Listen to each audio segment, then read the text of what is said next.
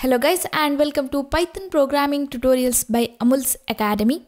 Today in this tutorial we are discussing about a pattern program, that is how we can print stars in the hollow right triangle shape. We already discussed about this pattern, right? That is how we can print stars in the right triangle shape. But today we are discussing about the hollow right triangle shape, that is this shape. Okay, so let's start the program. First, here in our program, we'll ask the user to enter the number of rows. Okay, that is, we are writing a general program which will give output for any number of rows. Okay, so in the Python file, first we'll take one variable which will hold the entered input. Okay, so I'll take variable name as n, and here we'll use input function to take input from the user. Here I'll write a message which will display on the screen, that is enter the number of rows. Okay, and here this input function will take input as strings. That is, if I enter number of rows as 5, then it will treat that as the string value and it will store that string value 5 in the variable n. But here we want an integer value, right? Number of rows are the integer value. So we want an integer value. So we need to convert this string value to integer value. So for that I am using int function here.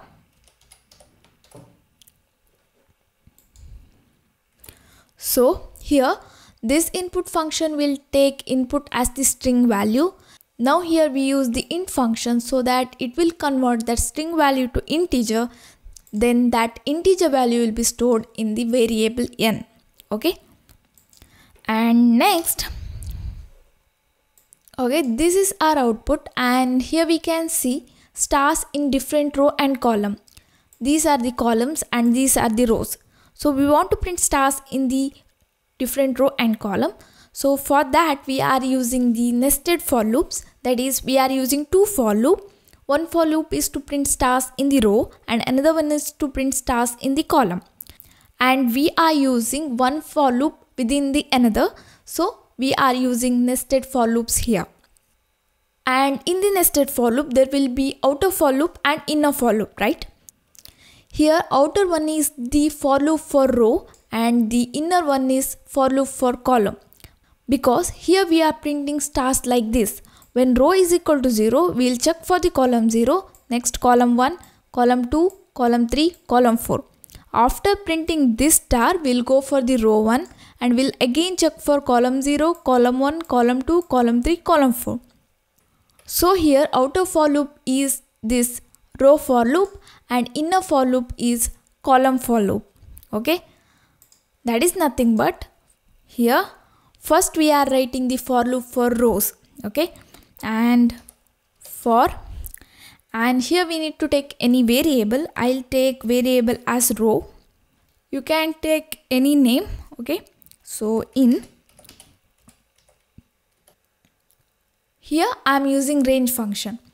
Range function can generate sequence of numbers, right? Here we want that 0 row, first row, second row, third row, fourth row, like that sequence of numbers, right? For that we are using this range function. Okay, and now we need to enter the range, that is start and end. So I'll take range as 0 to n. Okay, so here I'll mention n. That means range is from 0 to n. That is, if I enter the number of rows as 5, then it will give output as 0, 1, 2, 3, 4. Okay, so there will be 5 rows.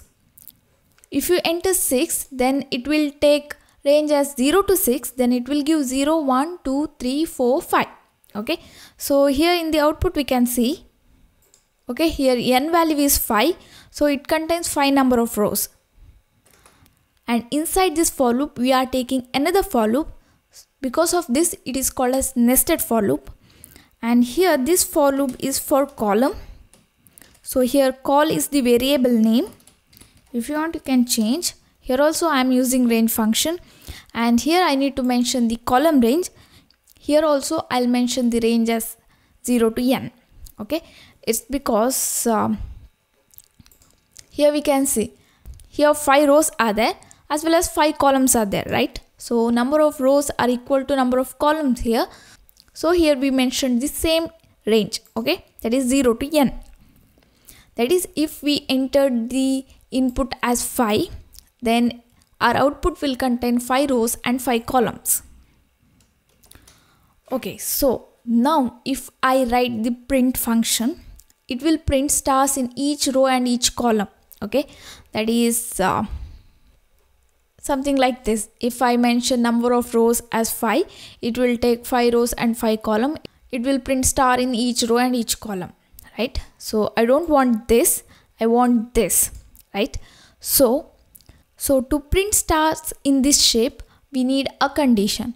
So to mention the condition, we need conditional statement. That's why here I am using if else conditional statement. Here if keyword, after that I need to mention the condition, that is in which row and column you want to print star. Here I need to mention the row and column where I want to print star. Okay, so here first we'll divide our output into 3 parts, so it will become easy. This is my first part, okay, and this is my second part, and this is the third part, okay. So this is the first part, this is the second part, and this is the third part. Here you may think this star is repeating as well as this star. If it is repeating also, it won't affect the output. Why? That I'll explain you later, okay. Okay, for now we'll write the condition. So first is, we can see in the column 0 we want to print star, right? These stars. So my first condition will be, I'll check whether column is equal to 0. If it is true, then I want to print star. Okay, this is my first condition. So we are done with this, that is these stars, okay. So now we need to concentrate on this star. So to print these stars, we can see this is at row 4, okay. So at the last row we want to print star. Okay, this is the output when n value is 5, okay. So here the last row is 4. This is the output when n equal to 5, and this is the output when n equal to 6. Here we can see at the last row we want to print stars, right? So here in this output it is 0, 1, 2, 3 and 4, 4th row. And here we can see it is 0, 1, 2, 3, 4 and 5th row. So generally we can say we want to print star at n minus 1th row, right? Here if n value is 6, then n minus 1 means 5th row. Here n value is 5 means n minus 1 means 4th row, right? So next we want to check when row is equal to n minus 1, we want to print this star. So my next condition will be, I'll check whether row is equal to n minus 1. This is because we are writing a general program. Here we are writing the program to print stars in the n row. So we want to print star at the last row, and last row is n minus 1. Okay, so here we are checking whether row is equal to n minus 1. And this is the logical OR operator. And in the logical OR operator, if any one of this condition is true, it will print star. Okay, that's why I mentioned OR here. So next OR, and we'll write the another condition. Here we are done with this part and this part. Now we need to concentrate on these stars. So here we can see this star at row 0 column 0. This is row 1 column 1. This is row 2 column 2. This is at row 3 column 3. This is at row 4 column 4. That means when row is equal to column, I want to print star, right? So here I'll check whether row is equal to column. Okay, these are my 3 conditions to print star. So here colon, and inside the if body I'll write print function, and here I want to print star, right? In the print function, by default end value will be /n. That is, after printing this star, control goes to the next line. But here I don't want that. I want control to be in the same line. that is at row 0 column 0 it will print star. After that actually control will go to the next line, but here in our program I don't want that. I want control remain here only, okay, in the same line. For that we need to change the end value to empty string. Now control will remain in the same line, okay. Next, if this condition becomes false, we need to print space. Like in our output we can see, other than the star we want to print space also in some places, right? Here we can see. So here I'll take else and I'll here print end is equal to space. Okay, here I mentioned end is equal to space because after printing space I want control to be in the same line. For example, here it will print space here, and to print next space I want control to be in the same line, right? Here. So that's why here I mentioned end is equal to space. Okay. Alright, next, inside the first for loop I am using print. Here I am not using end because here I am using this print function for new line. That is because here after printing star in one row, okay, I want to go to the next line, right, to print star here. So that's why I used print here, that too in the first for loop. This for loop is to print stars in the row, right? After printing stars in one row I want new line, that's why here I mentioned print function. Okay, here end value is /n, so control goes to the next line.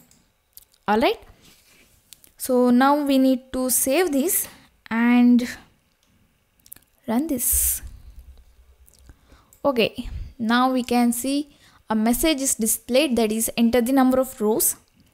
I'll enter 5, so here we can see the output.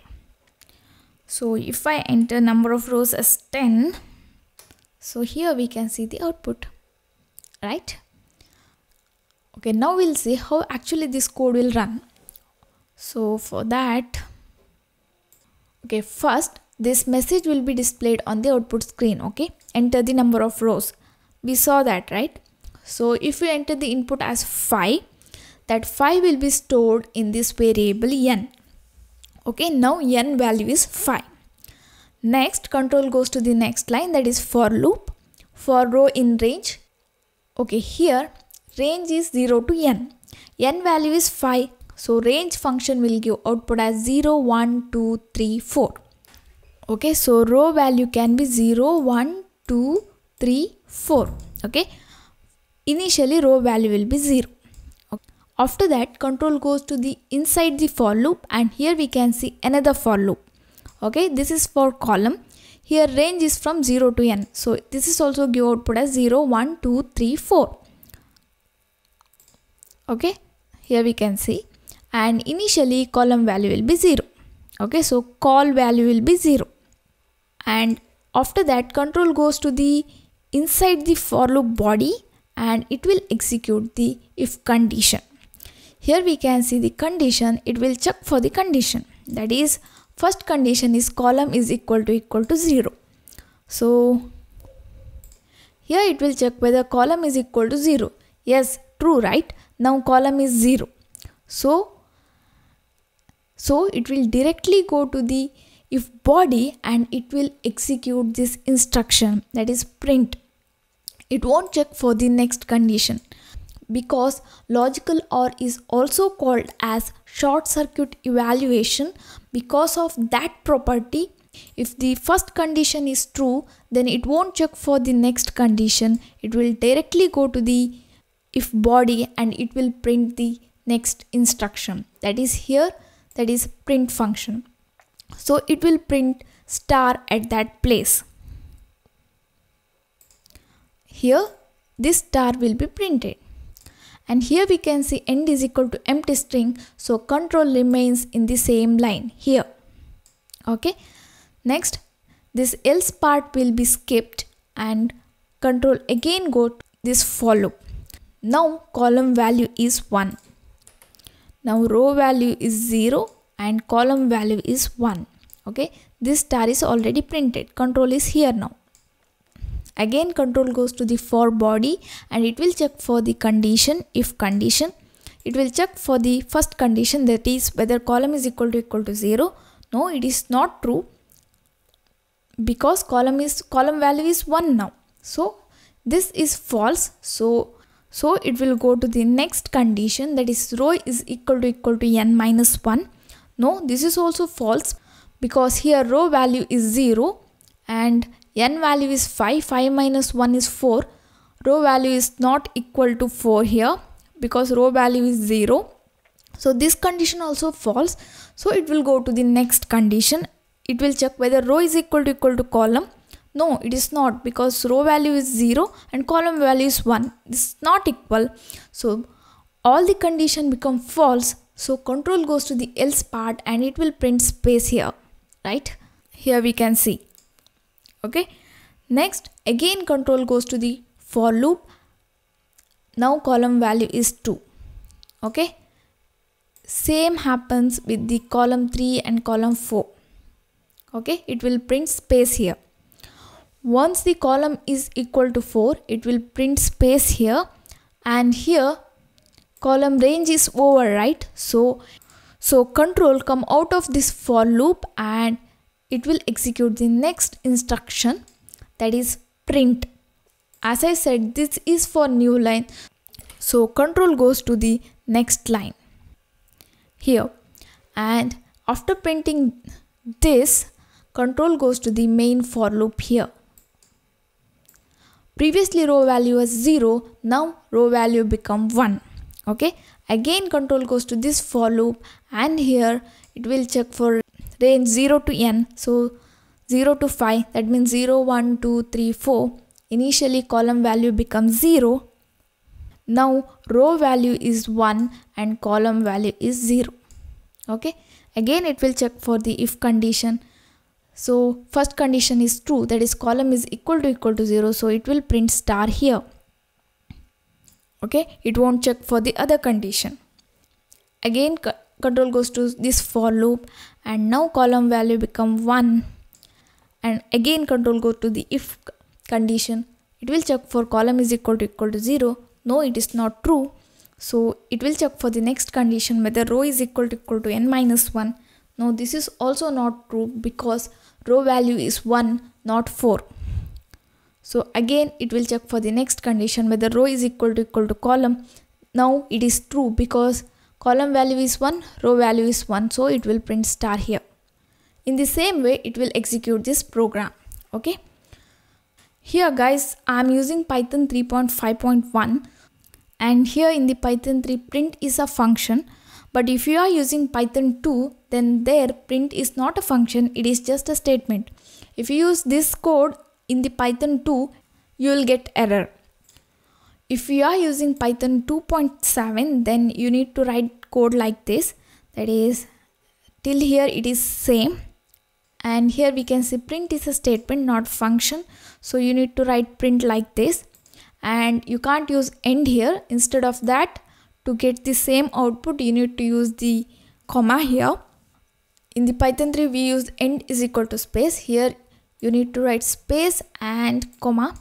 So this comma will keep the control in the same line. Okay. And here we can see this print, it is for new line. So here if I save this and run this, it will ask to enter the number of rows. If I enter 6, and here we can see the output. And be careful about the font style guys. Some may not get the proper output because of that. If we go here option and configure ideally, here we can see the font styles. Sometime because of this font style you may not get proper output, so be careful about that. Okay, that's it for now. Thank you for watching. Don't forget to subscribe to my channel. I'll meet you next class. Till then, take care.